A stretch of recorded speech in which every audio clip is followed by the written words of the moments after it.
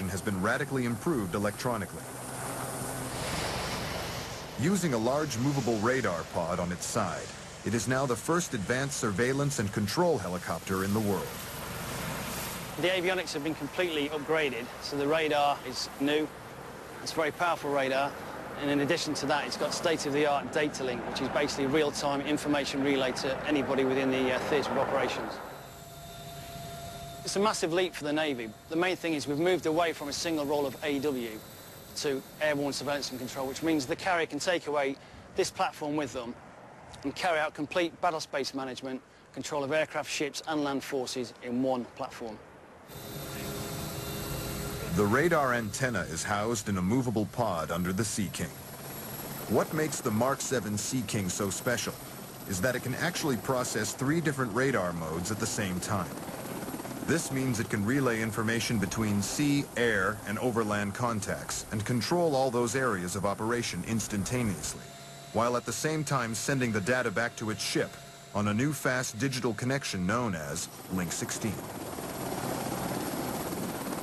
The platforms that are used in that role are normally large fixed wings with a dozen or so crew. The beauty of this is that we can stick this on an aircraft carrier with 3 crew and provide pretty much the same service. Although the equipment was very new to the crews of 849 Squadron, while working alongside the Americans in Gulf War II, they produced some spectacular results that were crucial to the Allied campaign. In Gulf War II, Mark 7 played a vital role not only for our own forces, but the Link 16 enabled it to integrate with the Americans and also our troops on the ground as well. So we were able to relay that information instantaneously to them. 45 safety, 270 range 150.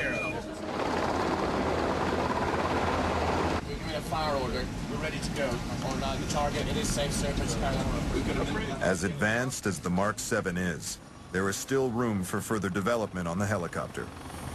One area that we still need to address is exactly that, our own self-defence. We're looking at various systems at the moment that will provide our aircraft with its own defence aid suite. So at the moment, we are heavily reliant on other forces actually protecting our aircraft. But the performance of the Mark 7 has been so impressive that new capabilities are being discovered almost daily. There's still an awful lot to learn. I mean, we've only had it really frontline for just over a year.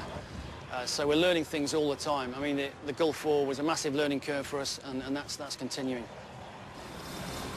As well as the Mark 7, the Royal Navy has developed the most modern combat helicopter in service anywhere.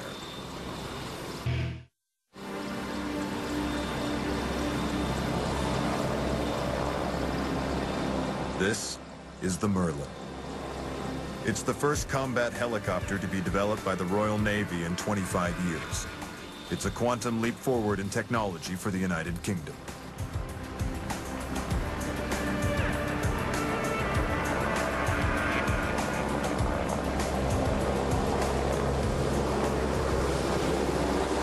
It's a fantastic aircraft to fly, very, very manoeuvrable. I mean, given the size of it, it's particularly manoeuvrable. I've flown 5 or 6 different types of helicopters now, but this is certainly my favourite.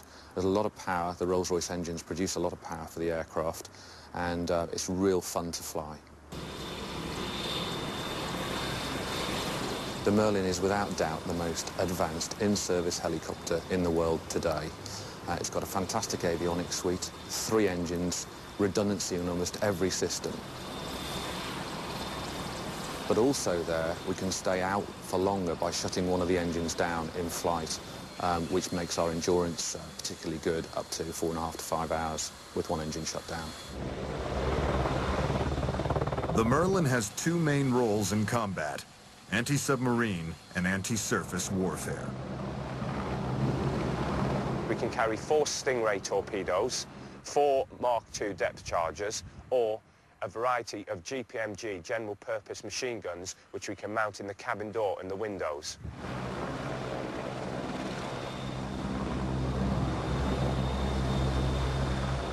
The radar is very powerful. It's what we call a pulse compression radar. So what it does is send a very powerful pulse out a long distance, and we can track contacts up to 160 miles away. What the radar also does is automatically track those contacts for us and give us the tracking and time information, which again can be transmitted on the data link back to the surface units.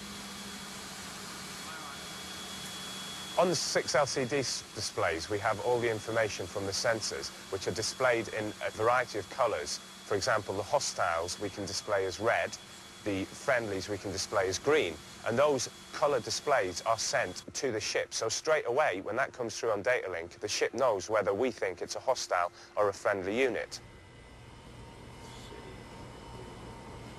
Because the Merlin is fully digital, it is easy to run simulated missions. There is a dedicated Merlin training building, which houses 4 simulators, all of which can be linked from one main control room.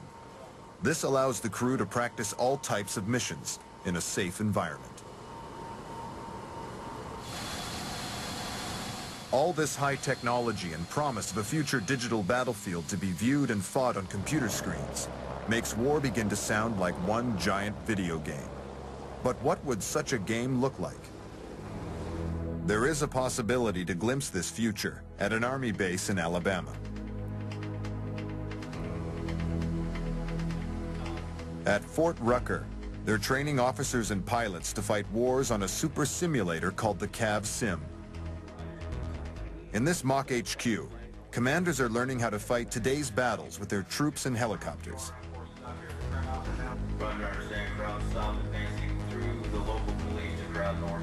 The 4 buses have unloaded. Looks like approximately 40 additional personnel putting crowd north at 40 personnel, crowd south at 100 personnel. We'll get a more accurate count. They are in communication with their pilots flying 8 simulated helicopters. Each cubicle can be configured to provide any helicopter needed for the exercise. Ridge line that you can stay below. Boy, free They go. won't see you. Might be able to pop up as well. Roger. About reports to follow. Break to observe the town. But yeah, stay behind that ridge line. Crowd north, vicinity garage check, increase. And 1-2, we're coming right to San behind this ridge. Here in Master Control, also known as the Stealth Room, instructors play God, managing the battle as well as controlling the enemy. In charge is Captain Dan Knott. The commander tracks the battle using post-it notes on a regular map and butcher blocks or a piece of paper just to write things down. From there, they translate it up to me via the radios to where I can then see what's going on in their eyes.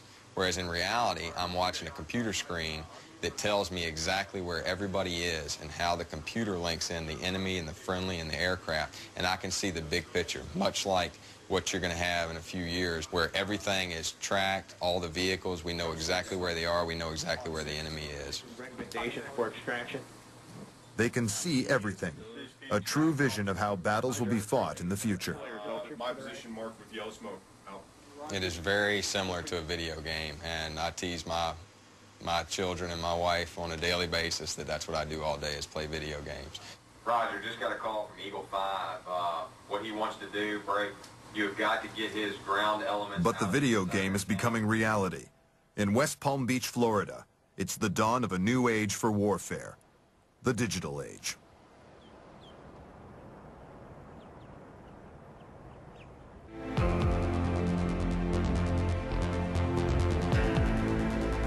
In a research facility in southern Florida, the world's first helicopter conceived and designed to be totally digital is under test. Called the Comanche, it is scheduled to be in service in 2009. Everything from detection systems to flight controls have been created to work in the digital battlefield.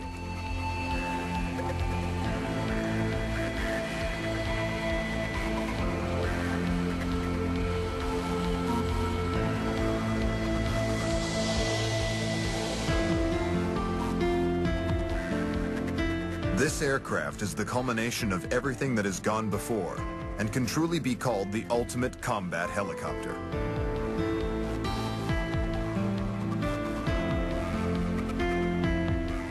Head of the project, Colonel Bob Birmingham, has watched the program develop over many years.